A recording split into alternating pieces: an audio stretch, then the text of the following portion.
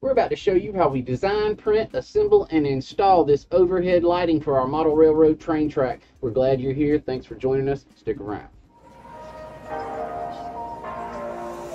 Hey, this is Brian with the Iron Horse Route, home of the Denver and Rio Grande Western, welcoming you to the channel. In our video today, showing you how we design in Tinkercad, print on the Ender 3, assemble and install this overhead LED track lighting for our model railroad train tracks. We're going to do it right here on the Iron Horse Route today. We do want to encourage you, if you're not a subscriber, to go ahead and subscribe. Click the bell icon for us if you would. Smash that thumbs up and don't forget to leave a comment at the end. We're very glad you're here. What we want to do now is move you over to Tinkercad and show you how we designed this overhead track lighting for our model railroad train track.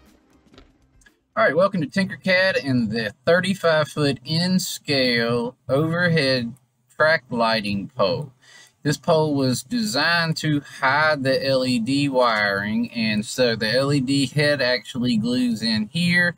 Then the wire gonna come from there through this hole, down in through this cavity, and through this hole right here, out the bottom, down through the hole you have drilled in your layout so you can get it down to power.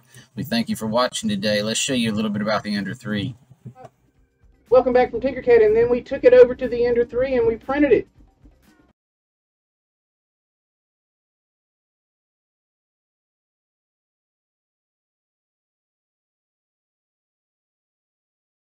And now we're going to show you the quick and easy 4-step assembly process. Alright, this is a quick and easy assembly process. First thing you do is set this flat on the ground. You want to make sure that the cavity is pointing outward and that the hole is pointing down. Cavity out, hole down.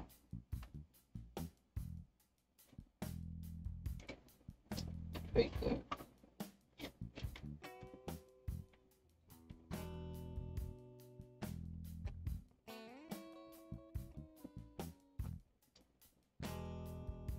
Now, one thing you might want to do is use your X-Acto blade to hollow out this hole to make sure that it doesn't have any barbs or anything in there, because it is a snug fit. The wires will fit through there without you cutting into the pole at all. You just need to make sure that it's clean in there. You get that dry, what you're going to do is push through your LED next. And we do need to wait a second and let that dry.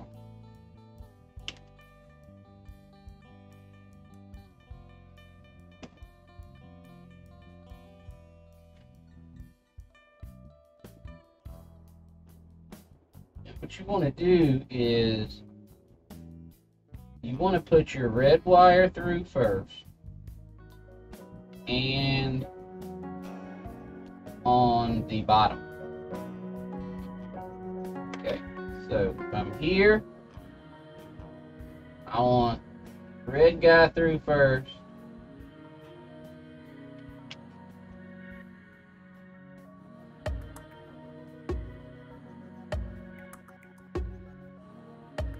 I like to make sure that I have given myself a little more. Now,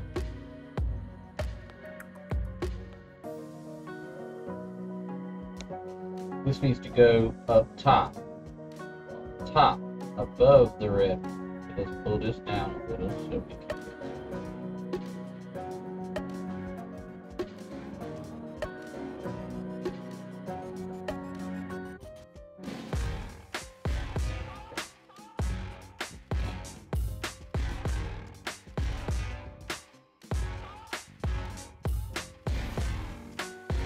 Be better off to let yours dry. I'm not gonna sit here. I got the camera going, so I'm not gonna wait. Pull it on through. Black on top. Want black on top.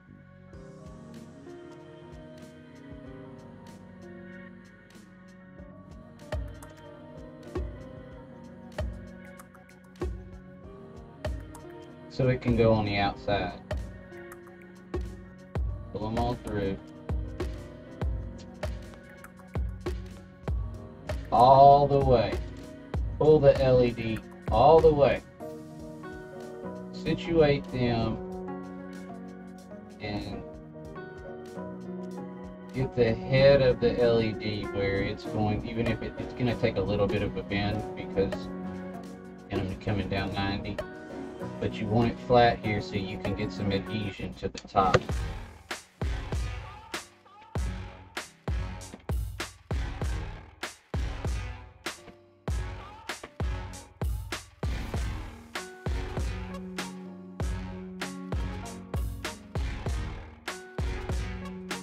Now, you want some glue on the top and in your cavity.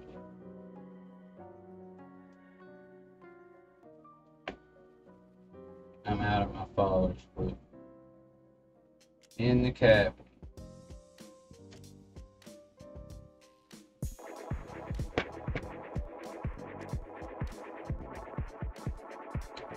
You'll adhere that laugh, but get your red one down in there. Now this one actually probably matches the brown better than the black, but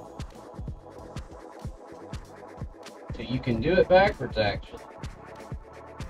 If you get brown, but if you get black, you're going to do the black one on the outside. Now I'm going to leave mine on the outside black because all my other ones are.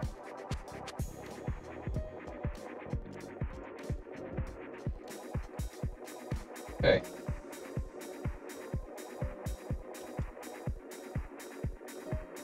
Now, pull your top one.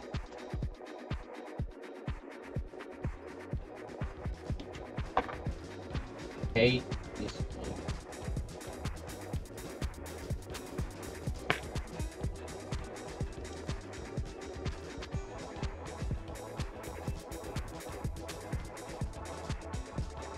Just some really light touches right there.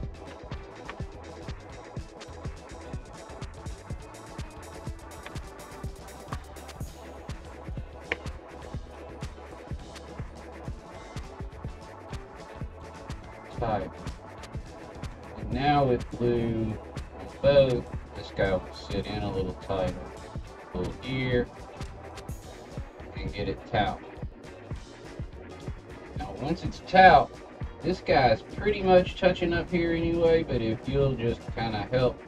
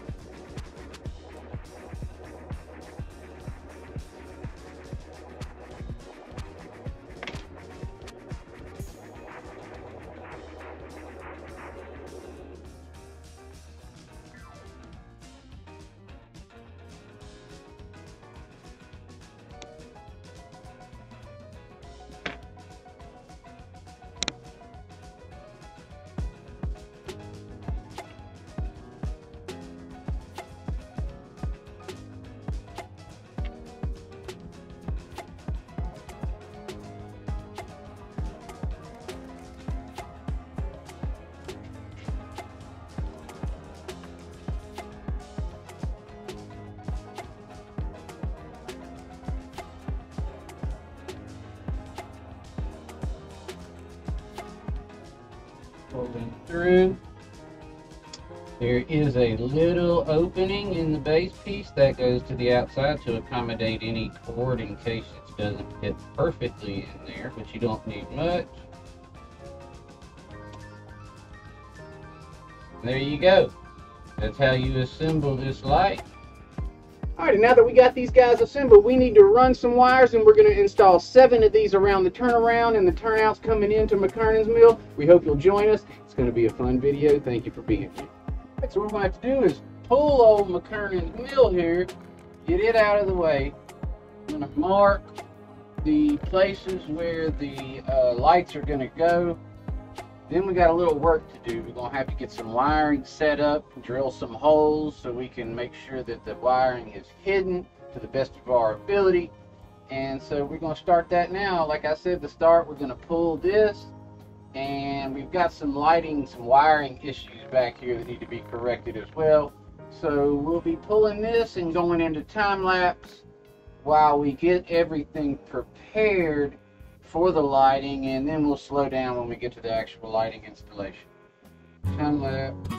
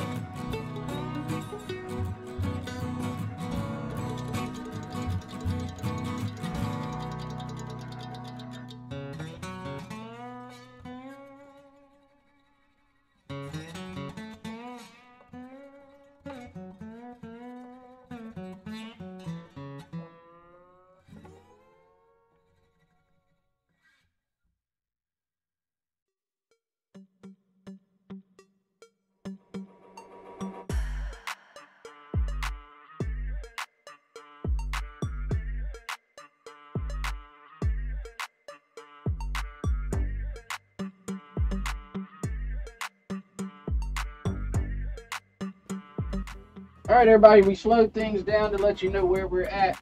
Power has been run around here in 6 places, as well as a lightning connector here for the diorama. Alright, so we'll be able to unplug the diorama with the lightning connector now. We're going to run 6 overhead LED lights. Let's see if we get here.